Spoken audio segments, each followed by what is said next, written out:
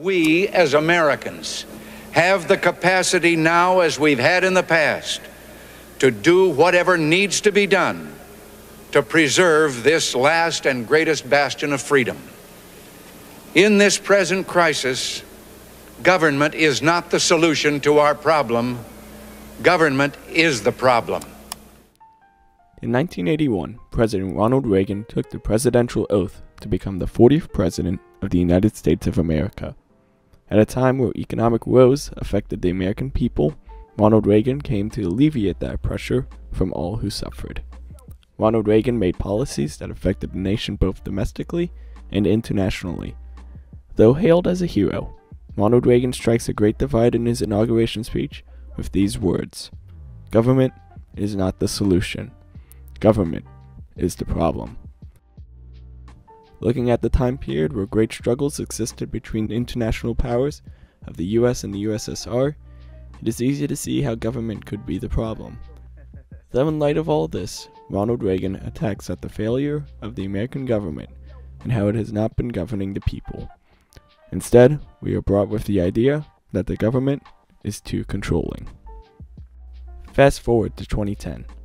A struggling video game designer has left his successful job working for one of the biggest industries in the market, Naughty Dog, the company responsible for the critically acclaimed video game series of Uncharted. This artist believed that by creating these games, he was following a formulaic system that kept looping over and over again. He decided to leave Naughty Dog and develop his own game independently. His name is Lucas Pope, and this is the story of how Papers, Please broke the independent game developer scene.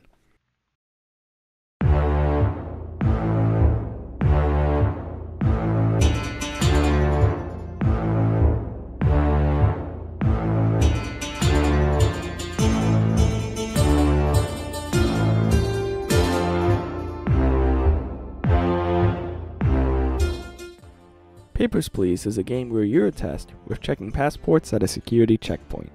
Set in 1982, you work for the country of Australia, who has just finished a 6-year-long war with its neighboring countries. Your goal is to check papers to allow people into the country of Australia. If everything is legit, then you let them go through, but if their passport is out of date or they are missing key pieces of paperwork, you turn them away. Your paycheck is earned by the number of people you process, provided you are making the right calls. At the end of the day, you get to spend it on food, medicine, and rent for your family. This may sound easy enough, but it starts to pile on you quickly. Every day the government adds new laws for checking people's passports, and then they start introducing new paperwork that is associated with the passports. This all adds up into more time to process each individual person.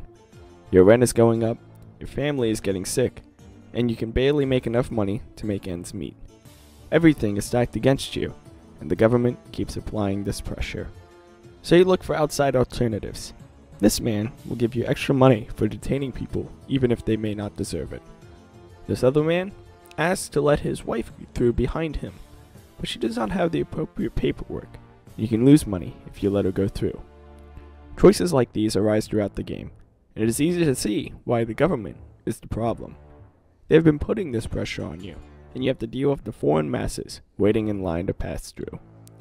You can choose to join a rebellion, which can either go favorably or poorly, depending on your actions to aid them.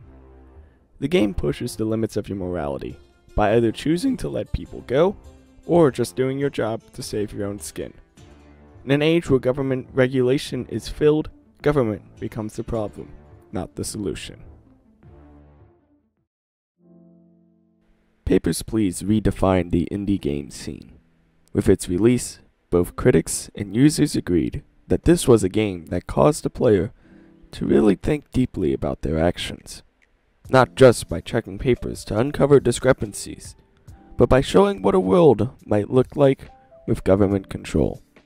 A world that is gray, with muddled moralities on who to let pass and who to deny entrance. Papers, Please lives to show how human morality can be pushed. If a government forces a population, then a population must force it back. Ronald Reagan does not end his speech with those hallowed words, but instead offers the solution to the problem.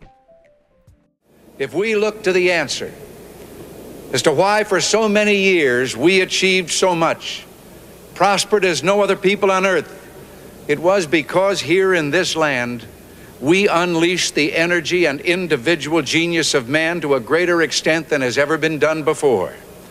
Freedom and the dignity of the individual have been more available and assured here than in any other place on earth.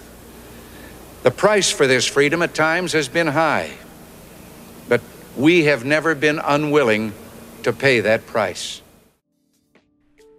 As video games have developed into an art form of conveying political tensions in an interactive manner, consumers have been able to question the world around them. What is really going on globally outside our comfort zones? What is truly happening behind closed doors that we cannot see?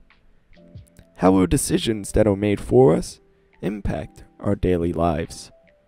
All of these questions promote an inquisitive mentality to ask questions and keep asking them. Ronald Reagan promotes the ideas of a government ruled by the people, not one ruled by corporate offices. Papers, Please shows how a corporate government can be the folly of man and cause a rift in human rights. Only when borders are broken between corporate government and a people's government can we remain whole in life. As Ronald Reagan said, Mr. Gorbachev, tear down this wall.